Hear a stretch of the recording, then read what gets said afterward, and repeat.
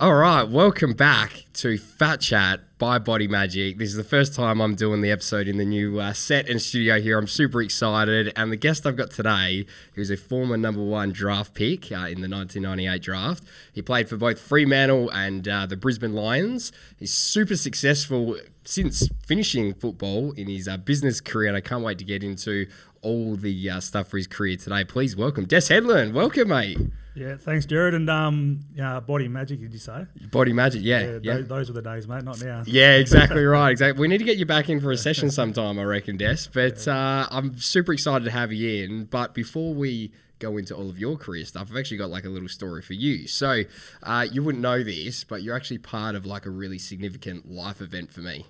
Okay. Yep. Super, like I'm being dead set serious here. Quiet. Yeah, I know. So I'll paint a picture. This is the story. So pretty much it's 2004. I'm 8 years old.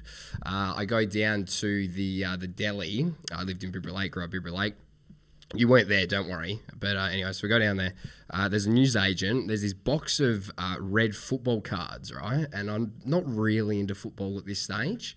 But then I'm with my mum and she's like, oh, do you want a pack of footy cards? I was like, yeah, cool, sweet. So I'd grab a pack and I've opened a pack and you've started a genuine problem and addiction for me. So I don't know if I'm supposed to thank you or send you the bill for fucking all the therapy and everything that's actually caused me. But anyway, so this was the first pack of football cards that I ever opened, right? I've got it here with me. Look at this. The first card I ever opened was a Des Headland Common card, 2004 Team Coach Series. Look at that. That one, mate. Look at that. So that's the first card I have ever. And it started, like I said, this addiction. Look, this is just one folder. I reckon I've got every year since 2004 almost. Full sets. I might get you to sign it now as well. Mate, we'll do. And just looking at my stats, didn't have a good year that year. What are the stats? What have we got on there? Oh, no, let's not talk about that one. But like I said, I don't know if I should thank you for it or actually send you the bill for all the thousands of dollars of useless fucking cards I've bought over maybe years. I need a percentage of this show, mate. Yeah, fair enough, dude. This is starting off, so... Thanks, mate. No, good work. Well done, that is, I'm so happy that you've done that. So, like I said, a full circle moment for me, so thank you so much. But pretty much from that... Good collection. So. That's what started, like, my whole interest in football and everything. So this is a full circle moment for me. So thank you so much, Des. No, I appreciate that, mate. That I've had a part to play in your football. Yeah, career, yeah, exactly right, journey, so. Exactly. But yeah, it's it moved on from just being football cards to now I'm into harder stuff. I'm into the basketball cards. I got cricket cards. Anything there's a card for them, I'm fucking into it. Yeah, so good. Thanks for that. Did you play with your mates and you throw them against the wall and the closest one keeps it? Or? I definitely not, mate. They're in the protector sleeves. You don't want to mess up the edges. I was a footy card like little dealer at school. So if you needed a card, you come and see Gerard. Oh yeah. I was there dealing them out the bag at school. I have to go through some of my collection. I'm sure Scully's got a few as well. Yeah, exactly. See what I can hand out to you. Well, mate, you had such an amazing career, which I can't wait to get stuck into. So I want to paint a bit of a picture for anybody that maybe doesn't know who you are, Des, and sort of your early years, where you came from, where you were born, a bit about your family and how you got into football. So can you paint us a little bit of a picture about you growing up and a little bit about your family? Yeah, mate. So I was born here in Perth, good old King Edwards. Great. Where most of the Perth people are born in Subiaco, and I was fortunate enough to play for Subiaco in the Waffles, so it turned out pretty well in the end. But yeah, look, I grew up as a child in Merredin, a little country town. So I was always around sport with my mum and my dad, my sister and my brothers and uncles and aunties that played, just netball, football, soccer, you name it. So, everything. T-ball, everything in the sport. In country towns, right, sport is the driving of the community. So, I started playing footy when I was about 5 or 6 with the midgets back then. Was the Bulldogs team. Great. 4 teams in Merredin and in the midgets team, and build from there. And I moved to Perth when I was 11, mate. So, come down to primary school here at Akermanis Primary. Beautiful. Hence why I ended up playing for Subiaco in that zone, that northern corridor. My father was a Yamaji Nyunga man, one of 18 people. Wow. Of 18 siblings, sorry. So big family, big strong connection here through the southwest, but also through the Shark Bay region as well. And we all gun footballers as well. Oh, they like to say they were, especially 18. That feels a team. That's like well, I think there was 11. I got 11 aunties and 7 uncles. Wow. 6 uncles and 1 dad, obviously, but. Yeah, it's good banter when they're playing darts and a few beers. Who was a better brother over the years? And my oldest uncle Yui, always used to go because we had that Merredin Carron up connection. So you either lived in Meriden or you grew up in Karrinyup here in Perth, and it was vice versa. So my uncle played for Karrinyup Juniors back in the 70s, and they did a tour every year to play at the MCG. So he always used to brag, mate, as the first Headland to play at the MCG. So beautiful. He beat me to it, but I said, doesn't count, mate. It wasn't an AFL game, it was a VFL game. But yeah, so mate, grew up Karrinyup. Went to Scarborough High until year 11, and then my parents decided to move out towards Beachborough, which is Lockridge area. Yep.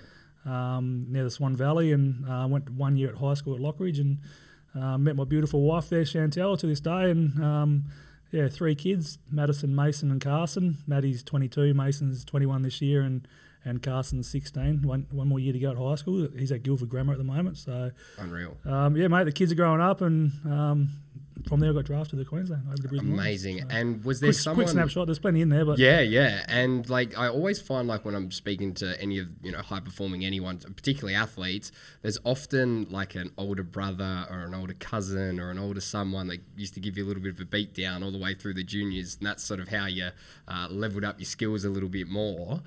Was there someone like that for you? Was there someone there wasn't not so much individual, but there was plenty of older cousins. Yeah. So as I said, there's seven. Dad's got 7 brothers and 11 sisters, and plenty of older boy cousins. I'm sort of down the bottom of the age gap. Yeah. My dad's one of the youngest in the family, so you can imagine I've got first cousins that are older than some of my aunties and uncles. So my nana and the daughters were pregnant together having kids. You're joking. That's how big our family is, mate. And so I got plenty of older cousins that sort of used to belt me around the footy oval and in the backyard and playing footy, cricket, basketball, you name it. Hardens you up. Absolutely. For sure. The best way to learn, and you can't cry about it. If you do, you get a slap from the old boys inside to get back out there again. So. Absolutely. And then at what point did you kind of realise that, you're a bit better than the other cousins or better than, everybody else in your local juniors? And when did you start playing for Subiaco as well? Yeah, look, you always thought, when you're a good footy player as a kid, you're a bit confident, but you wouldn't say it in front of your cousins, got to turn around and bell you. But, look, it was probably 15, 16 when, playing development sides for Subi, and then got invited to, as a 16-year-old, to train for the Colts team, and played Colts all year as a 16-year-old, and then had a good year with the state 16s for WA, and we actually won the carnival that year, beat Vic Metro and Vic Country and SA, which was pretty exciting. And then got invited as a 16, turning 17 to train in the senior side for pre-season with Subiaco, and was fortunate enough to play league footy all that year as a 17-year-old, and that was in 98, and then got drafted that year as a number 1 draft pick. Yeah, great. So then tell us about the draft. And sorry, just on that, my first game of league for Subi was actually a special moment, because it was the first game for my other first cousin, Shane Cole, who rest in peace, who's passed away now. He made his league debut for Claremont as well at the same time. So joking. You had all the Headland Cole family up. I was going to say, you had everyone. It's easy game for everyone. So you walk to a waffle game now, mate, and the crowd's pretty quiet. They're back in round 1, 1998, Claremont versus Subi. That was a crowd, mate. It was all family. So that's awesome. That is it. I can imagine how the tension that it would have been from. It was from split. Sides. Don't worry. That's awesome. So then going to the draft, were you 16, 17 when you went to do all the draft stuff? 17. 17, okay, cool. So you went pick number 1, so you obviously would have, tested amazing, and your games that you would have played and everything leading up to that obviously were great. Can you tell us a little bit about that draft experience, and then what the effect of, being the number 1 draft pick? Did you feel any extra pressure when you first started AFL? Were you expecting to be number 1? And sort of, was there any other guys that were also in that draft as well that you ended up playing with?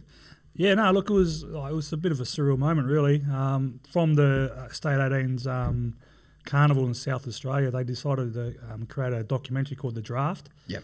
So it was myself, Brendan Favola. So it's actually got the full it's still out there. I think they show it now and then, but it's a bit cringy when you watch it yourself. How you looked as a pretty, a raw 17-year-old that thought he could do anything. But, for sure. And then Adam Ramanauskas as well. So the three of us was sort of a 6-month journey from the State 18s into the draft day, and then leading on to your first game into the AFL the following year. Yeah. So it was a bit daunting, and so I sort of knew, probably from then I was going to be a high draft pick. And then it wasn't until later on in the year when you get invited to the draft, and I was either fortunate or unfortunate. I had an injury late in the year and didn't do any testing for the draft camp. Gotcha. So it was sort of like on your good. So you obviously just come off some really good form, and you're going, oh yeah, just use that. Yeah. I ended up getting compartment syndrome in both my shins. So I ended up having an operation at the end of the season. We lost to West Perth by a kick, with a minute to go in a prelim. By 3 points, so we missed out on the grand final for Subi in '98 and ended up having surgery. And I sort of knew then that maybe Brisbane Lions were going to pick me up because they paid for the surgery. God, did they really? That's a pretty good indicator, I reckon, that they were interested. Yeah, so that was you sort of okay. Well, they're pretty keen. They had the first pick, and but yeah, so I went to the draft camp. I actually went there first before the surgery. And where was it at that year?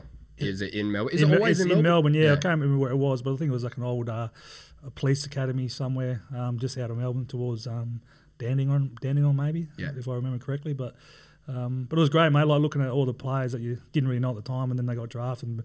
And blokes in my draft that went on, Lenny Hayes, stands out the most. Who probably would have been the most successful player in our draft. And then you got Brendan Favola, great full forward. Yeah, it's really, really good draft. Tyson Stengline, a premiership player for the Eagles. Chad Fletcher, premiership player for the Eagles. Maybe there's a bit of a theme there. Yeah. But it was a real good draft. Justin Longmuir, the current Freo coach. So he was number 2 to Freo, and there's some great players that come out of that, mate. And I was going to say Adam Goods was the year before, so I was going to claim Goodsy, but it was 97 draft. So. Yeah, that's awesome. So then when you rock up first day to Brisbane, the number 1 draft pick, I imagine, there's this, bit of expectation around you when you're first coming on in. That was sort of just on the verge of them going into this, really dominant era for Brisbane. So the team was stacked, and I imagine it was starting to build really nicely. You got Michael Voss, John O'Brown, the list goes on about all the guys that were in that team. What was the early days of Brisbane like when you first rocking up, and how did the boys kind of receive you as this, high and mighty number 1 draft pick when you first rolled in? That's just been on his documentary, Well, and Scully would know this, when you're number 1 or pick 60 or 70, as soon as you walk in those doors, you got to work harder than anyone else. You're going down to the bottom. Show your respect and build, make sure you deserve to be picked to play in that team. So, being a number 1 draft pick didn't mean much. It's just more of a name called out. I think what really helped, and over here in W, we love our footy, right? Yeah. And there's no doubt. But I remember being a number 1 draft pick in Melbourne, going for dinner after with Mum, Dad, and my sister, and my wife Chantal, and people coming up shaking your hand. And I had no idea. They wouldn't even know who I was, So, but the best thing about being number 1 draft pick and going to Queensland is you can walk the streets anywhere you want. No one knows who you are. No one cares. three, four pages in after a game. It's a little article about the Brisbane Lions, either about Michael Voss or Jason Akermanis. Yeah, totally. So I guess there isn't that, that overhanging media pressure and everybody chatting to you. It would have been, to be a number 1 draft pick, the best team to go to would be Brisbane Lions, Gold Coast, GWS, Sydney. Yeah. If you don't like the hype. And I think the way Jesse Hogan proved that. Yes. So Melbourne, back to Freo, and now he's at GWS and playing his career best form in a way where he sort of, I don't think he really likes that limelight. I don't know him personally, but just outside looking in, and just proves that he had that sort of stigma about him. But now he's playing some good footy at GWS, and but some people love it. Just if you're in Melbourne, number 1 draft pick, you take control and off you go. So do you kind of wish that you weren't number 1 draft pick, or are you happy that it all? No, hell no, mate. That's a good accolade to have. Yeah. Still good. Do you think that would have changed how you went about anything early on, though, or because you reckon because you're at Brisbane and there wasn't as much of that sort of pressure as what you see with the other teams, that was all right? Or? It was good, because going to Brisbane, having a lot of players that were champion players from the Brisbane Bears and the Fitzroy Lions. Yep. I got there a year after the merge, so it was a real, and the merge year they finished last. So Brisbane Bears year before, 96, lost a prelim by a kick.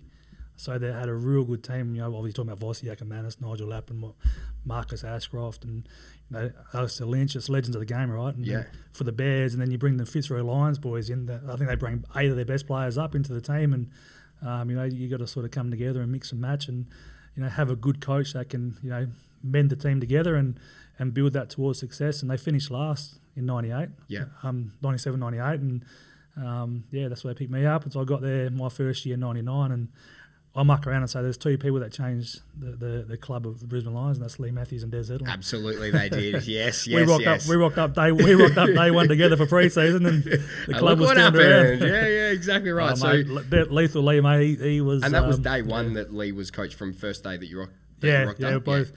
I met him the first time at the draft camp. At the draft. Scary. Actually. Oh, he's intimidating, but he's like in terms of, he's scary. It's Leigh Matthews, right? So you you're nervous, but. We had our 20-year reunion the last 3 years for the three-peat, and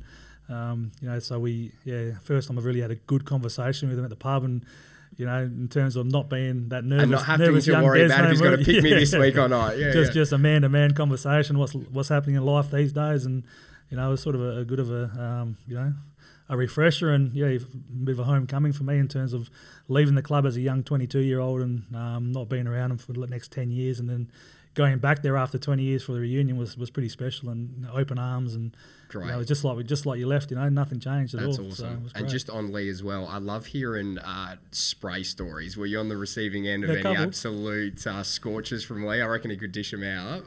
Oh, mate, he does, but he's stern in the way he does it, So little things like you rock up, and get a stare at your coach every time he talks to you. I'll put my head down under to spit a bit of water out, and he just blasts me in front of the group. But, it's nothing real serious, But he just demands respect, right? So, but he definitely had his moments. So early on with Brisbane, how long did it take to get your first game? Were you pretty much straight in the side to start off with, or did you have to really grind away for that first year that you were there? Or yeah, so I rocked up, as I said, I had that compartment syndrome surgery, and so I was in pre-season, rehab for the first. Up to Christmas. Oh, is that right? Wow. Just on the bike, and they must have thought you were fucking they rated you so highly. If they were going, yep, no worries, we'll take the surgery. We'll take the surgery, get him sorted. So I was virtually sliced down the middle of your in between your muscle and your shin bone. Yeah. So it's just a build up of I know it's calcium. I'm not sure what it is, but I never had it again. So I was a young 17-year-old when I had it, but they fixed that up straight away. And so I was in pre-season on the bike, rehab, swimming until I could start running after Christmas, and build my fitness up from there. And then when you miss a big bulk of training, I got back on the track and then tore a quaddie for another, I think 6 weeks for the year, and slowly got back. And so didn't play till my first game about round 9, right, in the Queensland comp. And for the Lion Cubs, they used to call it. I don't think they call that now. They're playing VFL. They're playing VFL now, but the Lion Cubs. So it was good fun. Yeah. And then round 13, was my first game, round 1. So and what was the first? Tell me about the first game. How'd you go? Yeah, it was good. It was against Sydney, SCG, big plugger. Tony Locker was out there running around, and Alistair Lynch who were you playing up on him. Brad Seymour, I played in the forward line. He come up on me, and good halfback flank defender and back pocket defender, and it was exciting, good time. Any snags? Yeah, kicked the goal in my first game. Beautiful. Yeah. First kick was a goal. Snags are good. First goal of the game too, but typical Des Headland style. Simon Black picks it up. I'm on the outside running through. Handball over to him, mate. Open goal, square go. That was a special moment, right? Like your first game, first kick, goal, and we ended up winning the game, which was pretty special. And obviously the family flew over from WA and we're there for it, and it was just a great memory. Yeah, beautiful. And then the team starts to really get rolling and winning games and being really successful over that sort of 2000 2004 period there. So were you in the side pretty consistently all throughout there? Sort of 2001, you played a lot of football, but then you got dropped just before the grand final. Can you tell us a little bit about that, and what that season was like, and how that felt, and what that experience was like? Yeah, look, so you get drafted as a kid, and you got to learn how to become a professional athlete straight away. I sort of relied on my natural ability, and I was pretty raw in that sort of as a young kid, and so I had to learn basic diet and how to work hard. So what were you doing? What were you doing with your diet? I was just eating anything, mate, unfortunately. I remember Alistair Lynch pulled me up one day after a training session. I had a sandwich and I grabbed the meat pie straight away and a chopped milk. No. What are you doing? Pull your head in, mate. What are you doing? We like Des, but we like it if there's a little bit less of him. Yeah. Yeah, and little basic things like that, because you had a big sessions, you're a bit hungry, So yeah. So I just sort of learned no basic things like no butter on your bread, and it's not basic to normal people. I wouldn't say normal people, not people that are in the athletic world, but no butter on your bread, taking cheese off your sandwiches, and just low what do you call it? high-low milk sort of thing. Well, I guess it's kind of like I think it's much better now with the guys that I work with for all the training that I do with them in the off season in terms of like what the clubs help them with the education side of things when it comes to, like you said, your food, better now, your performance, your diet, all that sort of thing, everything else except for the football stuff. I imagine it probably would have been a lot more raw back then. I think now if you're a talented player, 15, 16, you're in a sort of a program, academy program or a next generation program, and they prep you, really build you whether up you make it or not. They prep you for that, in terms of that professionalism and about your diet, nutrition, and what to expect when you walk in the door. Where, I walked in the door as a 17-year-old in Brisbane, thinking I was just going to do what I did in Perth, and chop up and play footy. And then the blokes in my position, Jason Akermanis and Nigel Lappin, and and those sort of guys. I'm going, hang on, how am I going to get a game here? These guys are dominating the AFL, and.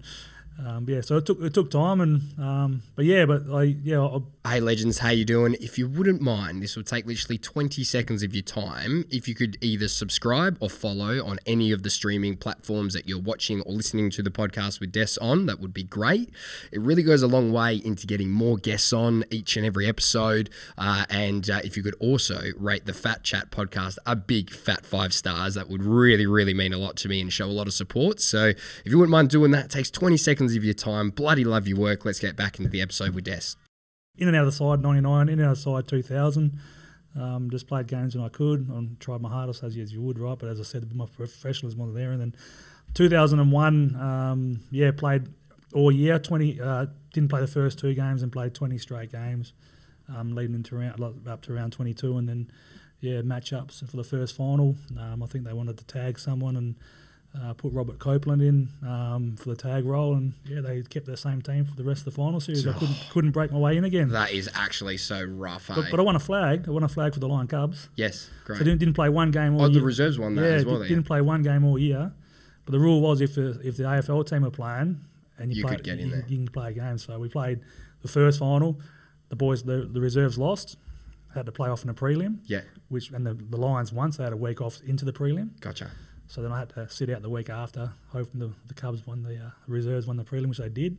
So the Quaffle Grand Final was the weekend of the prelim of the AFL, so I got to play in that. And great. It was good fun. Were you a emergency or anything like that? I was emergency, so I've done the whole 01, yep.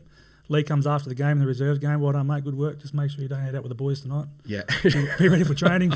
Big week coming up. That's even worse. You didn't even get to go do the bloody celebration with the team, and you didn't get to play the next week. I might be a chance next week in the big one. I'd done the whole the training all week. Done the whole parade, a grand final parade.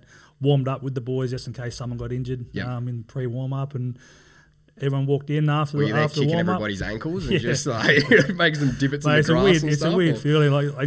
You're pumped for your teammates, right? Because it's a big grand final, 01, and you sort of sitting there going, I wish I was there with them, at the same time. But after the warm-up, you walk in and everyone's putting their jumpers on and I'm putting my suit and tie back on and up I go on the grandstand and crack a beer. That is, and cheer the boys on. And, that 01 was a close game, and then I think halfway through the third quarter, Brizzy started pushing away against Essendon and got over the line in the end. So when you're sitting there and you sort of touched on it a little bit just then, what was your feeling that obviously you're happy that the team's, success and everything, but was there any sort of like, fuck, that could have been me or?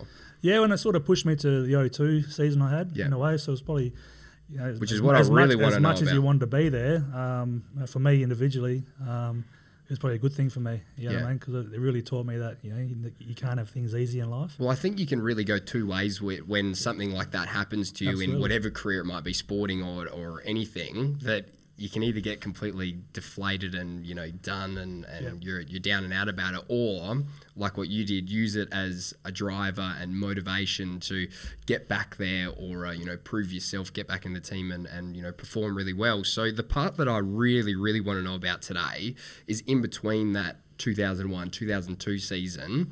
2002, you come out and play arguably probably the best football that you played that year, and also part of the premiership side. Can you tell me exactly what you did performance-wise, how you changed your mindset, anything else around sort of your wellness and health that you were working on in between that pre-season to then lead you into having such a successful year in 2002? Yeah, look, it's a lot. The 01 missing out in the grand final was a big kick up the arse, right? So. And then, sitting down and having, Craig Lambert, who's a real real great friend of mine and a massive mentor, and Michael McLean as well, Majic, really shot me between the eyes in terms of what you need to do to become the next level. What did they say?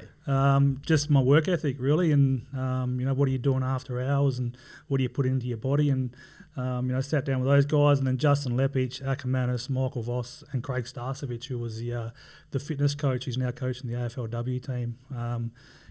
Grabbed me and said, "Look, mate, if I was you, don't go home over the off season." And I was the sort of bloke I always wanted to go home as any opportunity I could, right back to Perth and see the family, but. I had to sacrifice, what I wanted to get out of my footy career, and 01 really it hurt, but I was also happy for the team. But sitting down and getting those real respectful teammates and mates that you respect so highly, actually tell you face to face that if you don't, first if you keep doing what you're doing, you're out of the AFL in 2 years. Yeah, you haven't got you got to pull your head in, train harder, eat better, actually live and breathe this game 100% of the time. And so I started that from that moment on. Probably we celebrated the 01 as you do. You got the best and fairest night, and then I went home for a couple of weeks, and then I cut back, and that was it. I knuckled down and trained in the off season. I trained for the first time with some players from Brisbane, and that was like stuff outside of the club that you were doing? So I tagged along with Michael Voss, Akermanis, and Justin Leppich, which was run by Craig Starcevich. I didn't realise that those sort of players, the champions, are training. This is what I'm talking about, but when I was 19, 20, like a week after they finished, back to full on training, and we were spewing up. I'm talking about late. Sounds like body magic sessions. So mid October, all the way through to January, just every training session spewing up. So outside of what we're doing at the footy club, so it's the first time I learned how to push my body in terms of you can spew up and still sprint and still run, keep going. And put your fingers down your throat, go again. Absolutely. And then I kid you not, I didn't know. Great message, Des. I kid you not, man. That was virtually, So, passed out a couple of times, and the boys are picking me up. Come on, let's go. This is nothing. And they're just machines. I'm going, how am I going to get to that? Who's the hardest trainer out of the guys? Michael Voss. Yeah, he is an animal, mate. One of the best blokes you ever meet in your life. And what were you doing? Were you doing running stuff? Were you doing weights or gym? No gym. Just all cardio, cardio and a bit of sprint work. So 12 to 100 sort of running styles. So and good rest in between, 3-4 minute rest. You're sort of doing them at a pretty high intensity pace. After the 6th one, you're probably a bit delirious. Yeah, absolutely, cooking it up. Lactic acid has set in. You're trying to finish the next 6, and you're pretty cooked. Yeah. So but that alone, and that just build my capacity in terms of. How hard I could train, and that was my best pre-season. I was always at the front of the group running, and I was always a good runner as a kid. So I was always. So then, when you did that bit extra, they just really, really made you stand out. Yeah, it was good. And then I was unlucky leading into pre-season 02. I did a quaddie. I always done quads for some reason, and spent 6 weeks on the sideline. So I missed the first 6 games of 02. Yep. And I tell Simon Black, if I played the first 6, I might have told the Brownlow off him. You might have. You did, because what did you get? You got like 16 votes that year for the Brownlow. 16, finished top 5, I think it was 6, whatever it was. But it was, because it wasn't until like mid to late of the year, and I started stealing votes away from Blackie, and I was like, you're going to steal it off him? I said, what did he finish off with? I think he finished 24. He smashed it. You're down the road. That was, like you said, if you done your 6 games, that was it. Yeah, he fed me all day. Like I was getting 3 Brownlow votes, and he might have got 1 or 2, but he fed me most of the day. I was just finishing them off, Umpires got to learn to look at the What did you got like 30 goals or something, hey, in that little great patch as well? I think so. I don't count stats too much, but we can. Well, last week that was funny. Brisbane put out. I got tagged in a post. Brisbane put out a thing on their socials saying that I'm the only Brisbane player to vote 6 games in a row. Yep. Yeah, so I don't know how that worked, but anyway. So you just messaged Simon Black and just let him know. Nah, I should have. Definitely should have. Should have. No, you sort of look at it and go, nah, all right, I won't share that. It's a shame. Yeah, and then leading up to the 2002 grand final, was there any feelings of, all right, I got to stay keeping, or were you pretty confident that whole year because of how well everything had panned out that, I'm in the side, I'm going to be playing, and then how was the game and how did you play on the day? It was.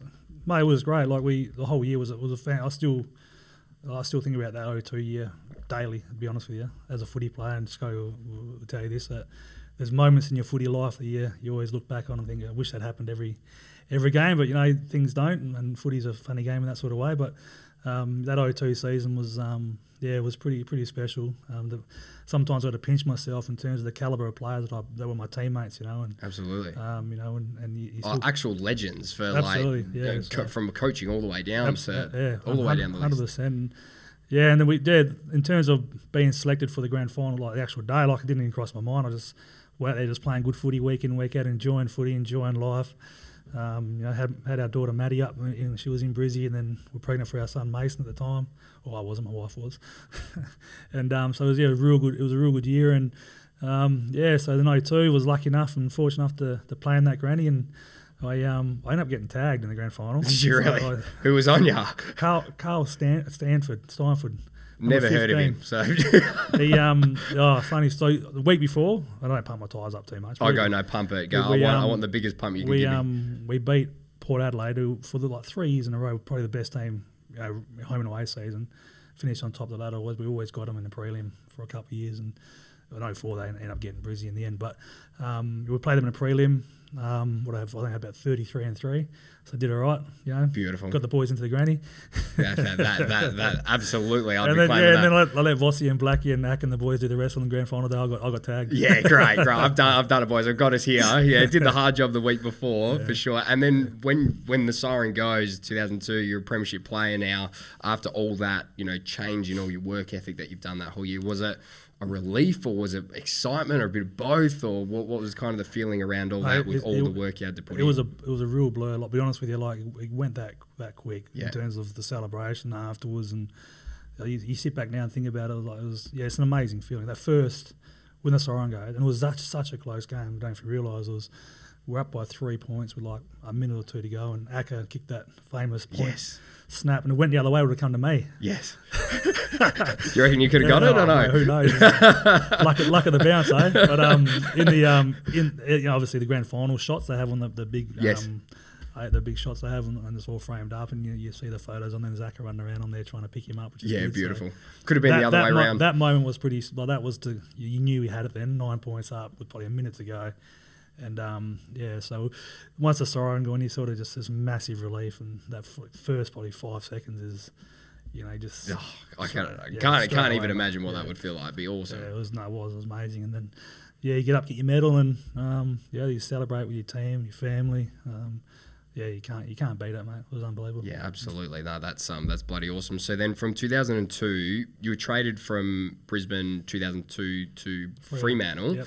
How did that come about? Did you want to come back home, or was it something that the club kind of was in the talks with, or what? It was like a massive decision, right? So we, as I said, my wife, she was 21 at the time with 2 kids. Yeah. So we both decided to come home and bring the family home. Yep.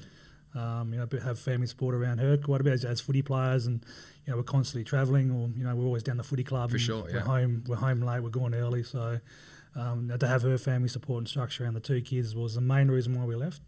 To come back to Perth, and I didn't bother where I went. It was either Fremantle or West Coast. So I didn't barrack for any of the teams. I was a North Melbourne supporter, hard North Melbourne supporter as a kid growing up. So it was just get back to the West, and being obviously married and then moving to the northern suburbs. Yeah.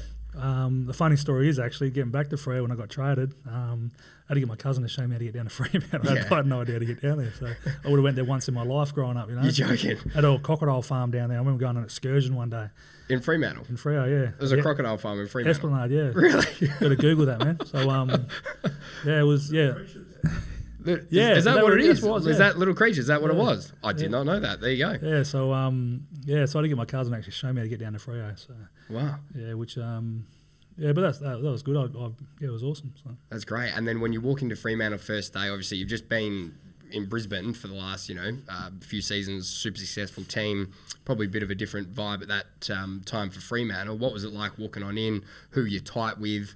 And what was sort of like early days Fremantle like for you?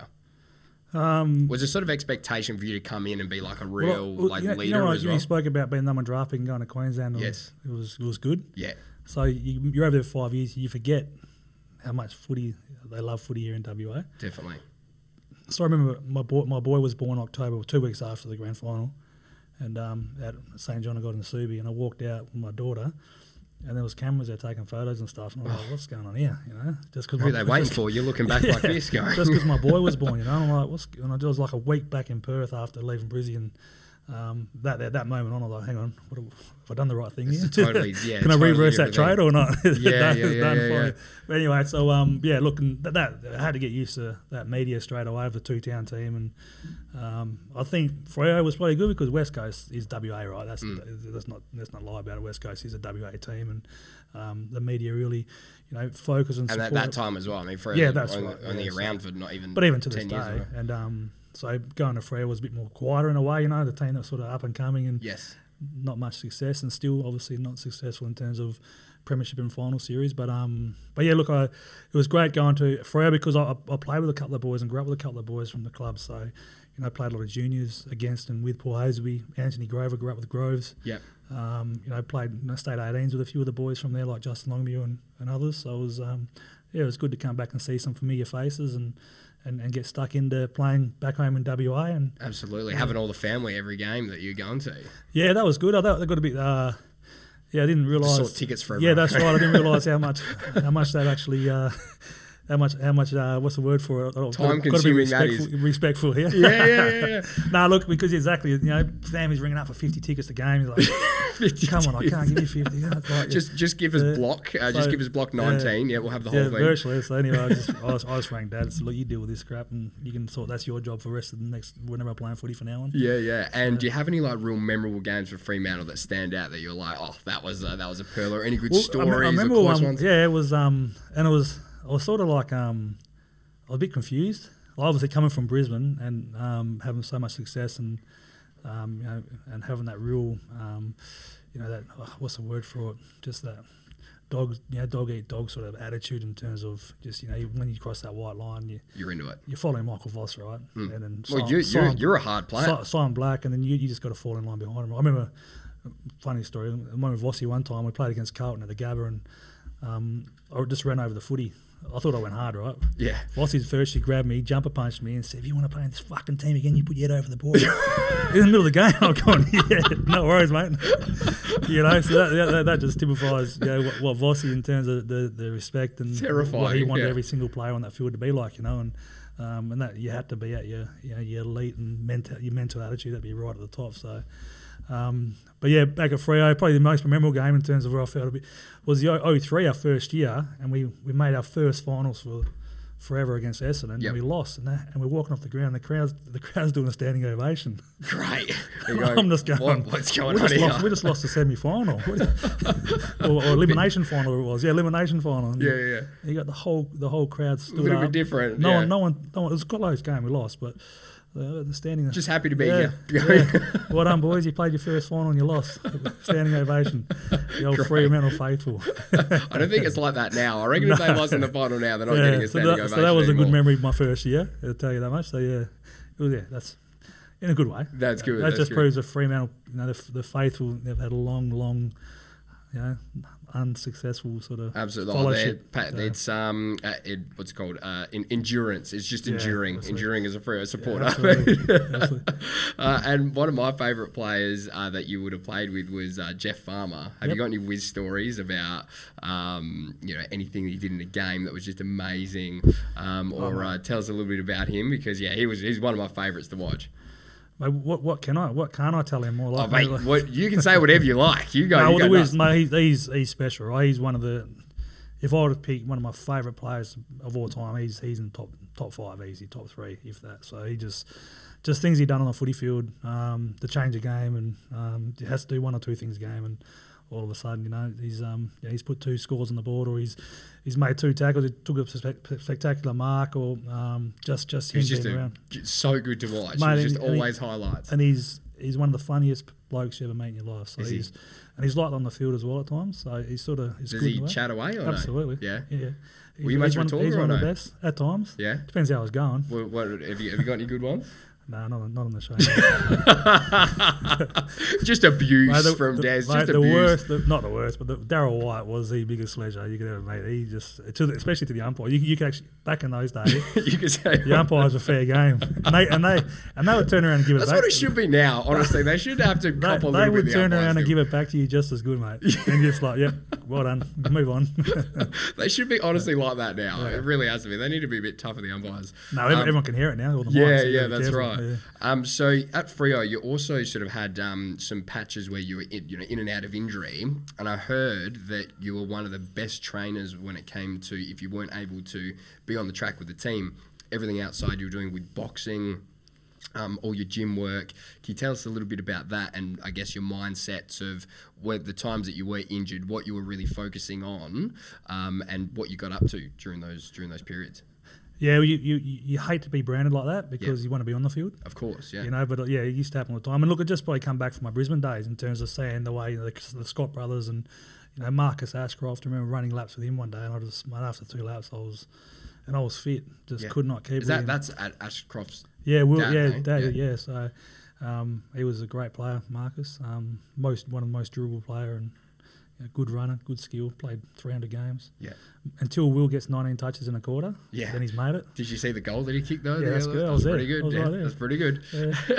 But he's a special player, that young kid who be something good. The AFL with him and Nick Dacos and a couple other young superstars, good generation coming through. Yeah, definitely. But unfortunately my last sort of 4 years I played 15 games. So I was in and out of rehab.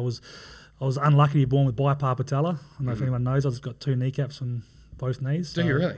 Yeah, and didn't know that until. You think that would be an advantage? Yeah, you think so, wouldn't it? Until it cracks on you, which happened to me.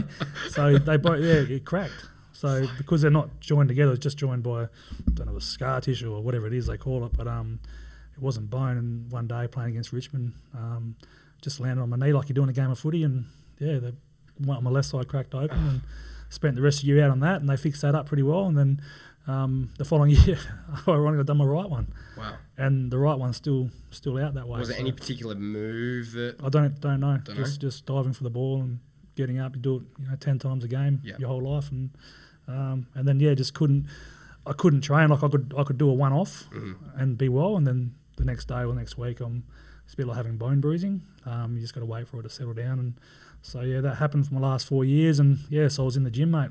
Yep. Rehab. So, got into swimming. Obviously, always done boxing throughout my career and just got heavily into boxing and just done some circuits throughout the gym. And I just focused on what I was taught at Brizzy as a young 17 to 22-year-olds. Most of the times the boys that are now they do development players 1 to 4 year age, so they're not doing the whole sessions outside. They're doing in and out. So I was just focused on those young kids in terms of showing them what I was taught as a young kid. So who were some of the young ones that you were working with? So Matty de Boer was in there at times, Chris Main, Mike Sonny Walters. Yep. So, and then when I retired in 2010, then Sonny had to go back to Swan Districts for attitude. So so he went down for a year, and Ross, I wasn't there when Ross was there, and Ross taught him a bit of a lesson, and it was good for Sonny, right? And now look at his career. He's had an amazing career, So, but there was blokes in and out of that rehab, and they used to hate when I used to get next to them and just go for it, really. So is there anyone that you hated? I know you're into your boxing big time and sparring. Was there anyone that you'd be like, fuck no, I'm not sparring with them today? Or was that, I feel like that was you in the gym that everybody's going, I don't want to be messing with Des. No, like anyone, but Big Groves Big Anthony Groves could throw him. Yeah, he's and he's 6'3", 6'4", good solid size on him. Well, I had Ryan Crowley on talking about the 2005 game over in London where pretty much Andrew Embley comes storming onto the bus after their biff on the field, and Anthony Groves said, not today, sit down. So I think that kind of shows that nobody fucked with Groves. And Groves a bit like Scully, same sort of height, could run all day. Yeah, probably a bit bigger shoulders than Scully had, but Will Schofield's sitting in the background here for anybody that doesn't know. That's why he keeps getting a mention. But Groves could pack a punch absolutely, and he was fast as well. So he had that fast twitch fibers about him, and he was good to spar at times, and it's good. Yeah, great. And then upon sort of like reflecting back on your career as a whole in terms of your performance and your being professional when it comes to all your preparation, all that sort of thing, What would you, if you were Des Headland, just got drafted to Brisbane, number 1 draft pick, what would your advice be to yourself back then, if you could redo it all? Oh, plenty, mate, plenty. It's like everything in hindsight, right? But yeah, look, it's just about the work. Like you got here on pure talent, but that alone's not going to get you too far, right? It's about all the. You know, what I think it was either Vossi or might have been Leper.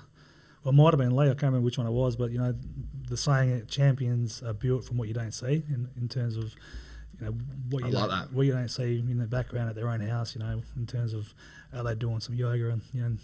At 10 p.m. at night when no one's seeing them, and just get a bit tight in their back, for instance, right? Or you know, what are they eating? And you know, so behind closed doors, that's where champions are made, they say. So if I had that mindset coming in as a 16, 17-year-old, and I think this day and age, kids are taught that pretty early, and I think for the better. And yeah, that would have been something special. May that ever happen, but look, I'm happy for what I've done in my life, and absolutely, I don't live with regrets, and I always look back and. Sometimes look up at the wall at home and I see that premiership medal hanging up and I think, oh, well, that wasn't too bad. Absolutely. And then what are you up to now? So you're a CEO of your own company, Spartan First. You've got the shirt on right here. Tell us a little bit about everything you're up to now. Yeah, so we set up Spartan First 5 years ago. Clinton Wolfe, our chairman. Who also played for Fremantle. Yeah, he's an inaugural docker. He's a brainchild behind the initiative, and occupational health is our core business. So we do a lot of the pre-employment medicals and you know, the pre-screen before we go on a mine site or construction site.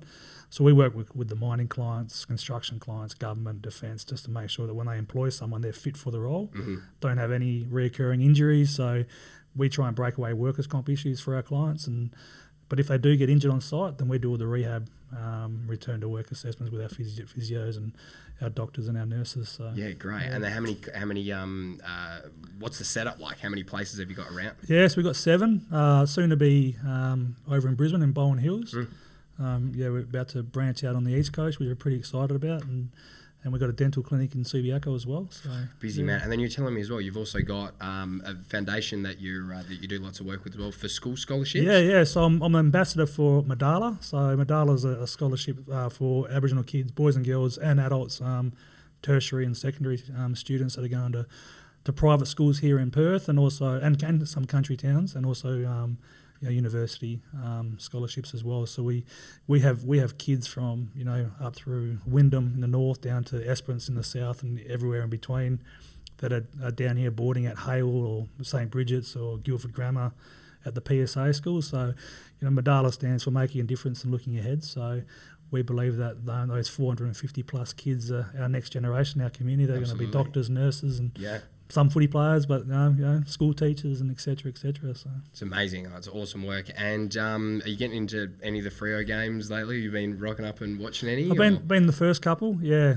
taken a few clients to a few of the games. And what do you reckon? I don't think they've won a game at home yet.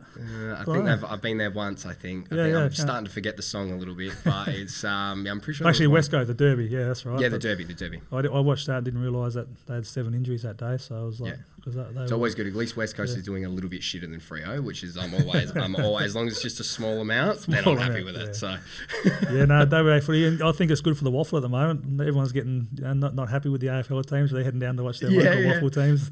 Yeah, absolutely. So I think Subiaco is getting a bit better crowd at the moment. So yeah, exactly. Yeah. Well, mate, thank you so much for coming on down. You're such a busy man, and thank you so much for taking an hour out of your super busy schedule to come on down and do the episode with me. Full circle moment. I'll send you the bill for the football card collection, and thank you so much for joining me. Thank you. Thanks, mate. Good to see you. Thank you.